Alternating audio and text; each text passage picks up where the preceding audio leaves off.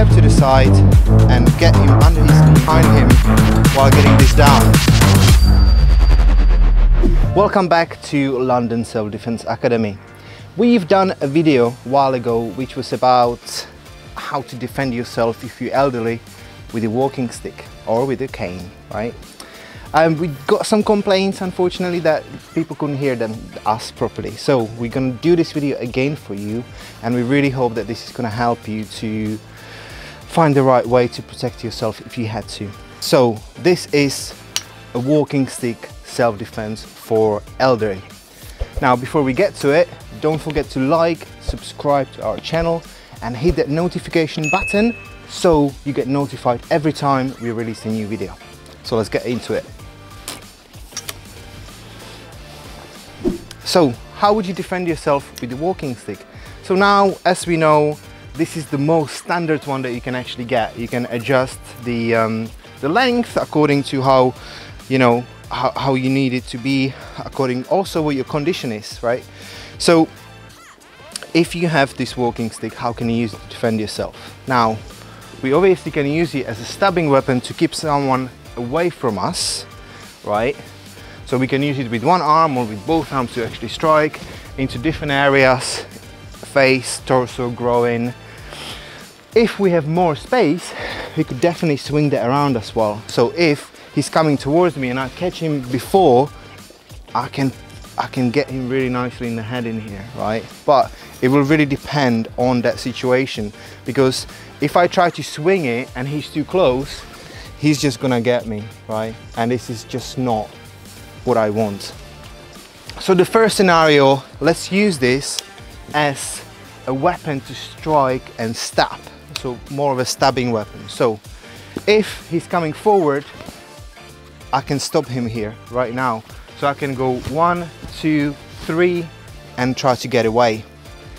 So this is the first scenario. Second scenario is if he's far away and I just can swing this around and get him. So I'm aware of the danger, I kept my distance, and I can swing him in the head in here, right? So this is gonna be really brutal and very, very hard. Now, as we always say, mind your surroundings, know that there is someone, know that there is potentially an attacker that is trying to get to you for whatever reasons. Be mindful of your surroundings. Second thing is to keep your distance.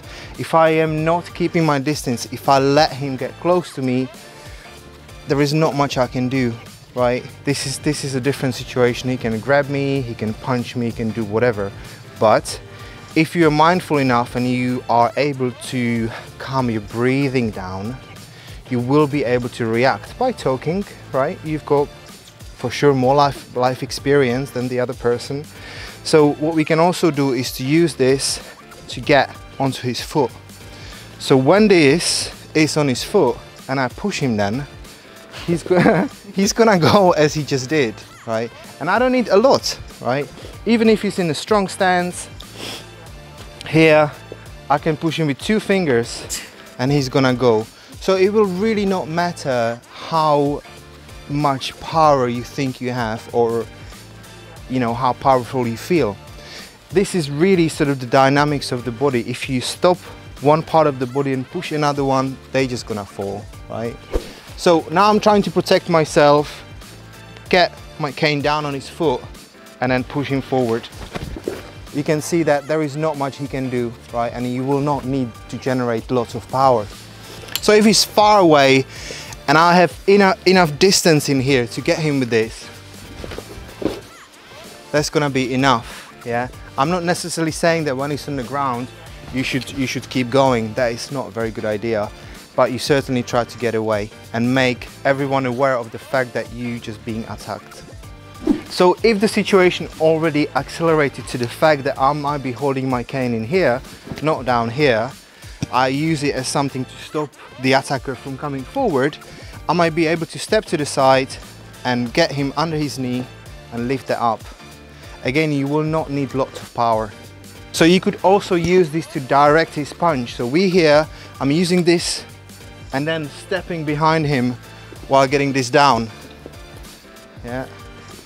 So this is also potentially a thing that you can use, but it will really depend on the situation that you're gonna be in. It will depend on the distance that you will have. If you're gonna use this as a stabbing weapon, if you're gonna try to sort of smash him to the side of the head and into the face or under the chin even, right? So he can be coming forward and I could just go under the chin, which is really powerful. But don't forget that you are starting here. You're gonna have to be controlling that situation from this point. So from here, I'm already judging my distance to stop him. Or that could be a combination of things. He didn't let go, he's still coming forward, so I'm ready to get him again, right? It will depend on the situation. So this could be a very good tool to protect yourself. And if you use it wisely, if you try this with your friends perhaps, or with your partner, and just to try to find the right options for this, how you can defend yourself with this, you will succeed.